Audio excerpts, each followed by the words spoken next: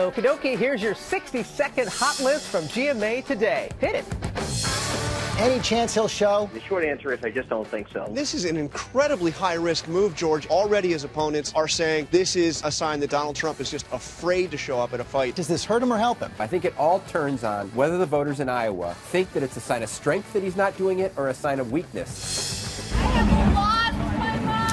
When you look at it, what do you see? I see a person that is not me. Did you apologize to him? I did. You've invested a lot in your career as a doctor, now suspended. Yes, I'm on administrative leave from my job right now. How do you get your job back? I think the best thing at this point is to just take responsibility for what I've done.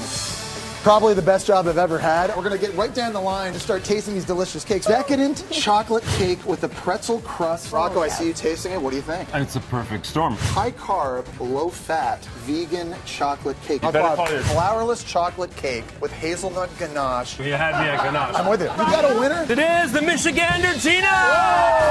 And that's the GMA hot list from today. We'll see you in the morning on GMA.